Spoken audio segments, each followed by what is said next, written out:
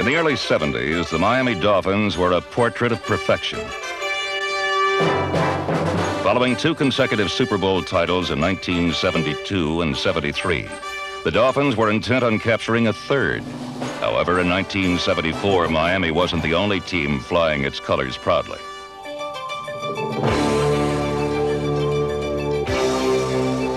The Oakland Raiders were to pro football what Blackbeard the Pirate and his motley crew were to the open seas. And the silver and black's ominous image was frighteningly evident when they hosted the Dolphins in the opening round of the playoffs. When we came out for that game, there was more excitement in the stadium than I ever heard anywhere or felt anywhere. And everyone had a black handkerchief, and from the pregame warm-ups, they were wired in Oakland. We were playing the Dolphins, and it was going to be big. I'm excited, the team's excited, we're going to get them and all this stuff. And we kick off, you know, the opening kickoff crescendo, you know, the thing, ooh, whap, we kick the ball. They get the ball, and boom, all the way back. He runs, I think it was Nat Moore, ran it back 100 yards.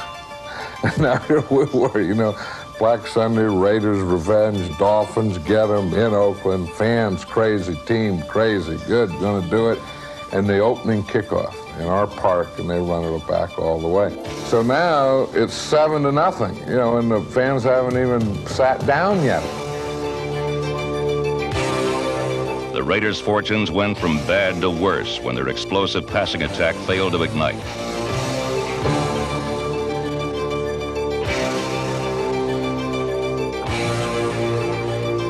But while the offense let opportunities slip away, the Raiders' defense took a firm hold on the Dolphins' elusive running game. Oakland took pressure off its struggling offense by placing it on Miami's.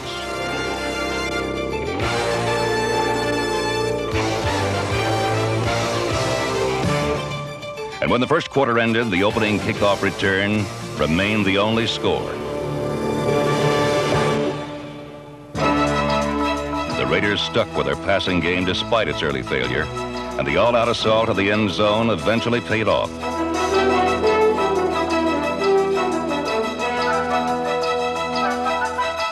Charlie Smith's touchdown put Oakland on the board, and as the game wore on, the Raiders continued to focus their attention on the Dolphins' secondary.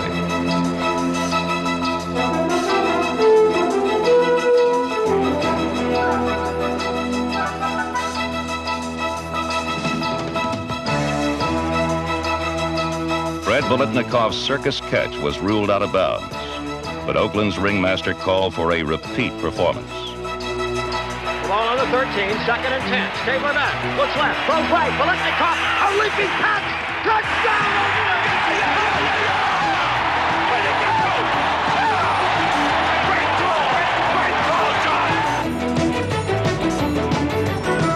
Trailing for the first time, 14-10, Miami's Don Shula refueled his team's competitive fires.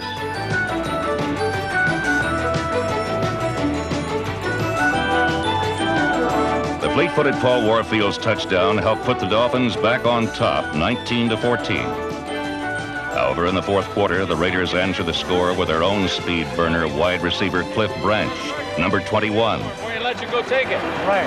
I think you can get it around the outside. I put on the outside hand. I can run under, you know. I can take it out. Good job, good job.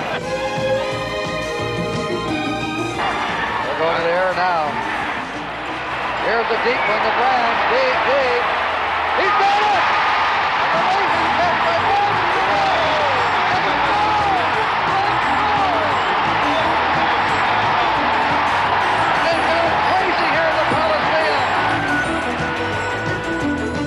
Branch's 72-yard touchdown gave Oakland the lead once more.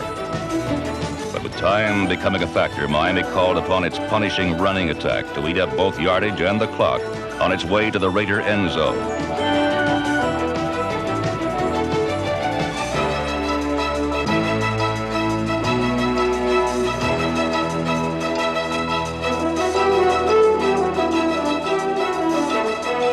Fullback Larry Zonka muscled his way to the Oakland 23, setting up halfback Benny Malone's Herculean effort that gave Miami a 26-21 lead.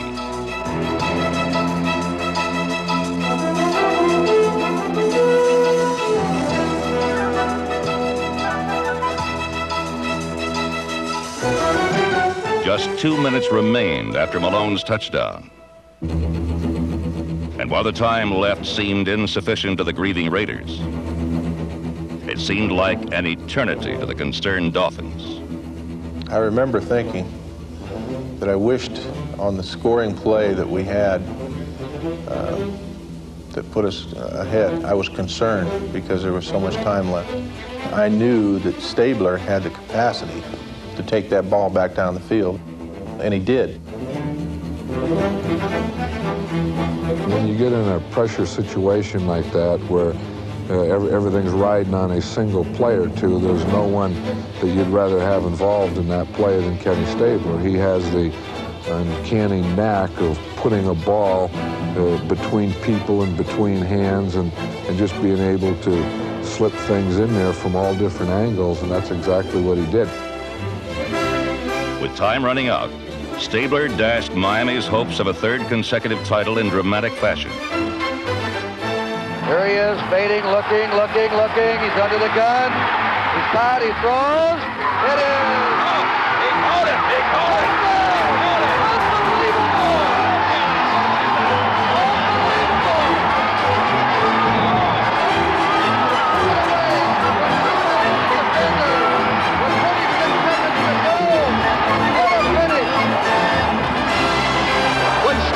To loop the ball up because he was hit as he threw.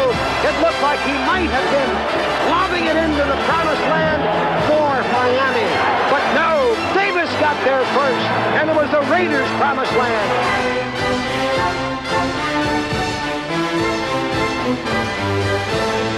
Oakland's 28-26 win evoked emotional extremes, characteristic of only the greatest of games.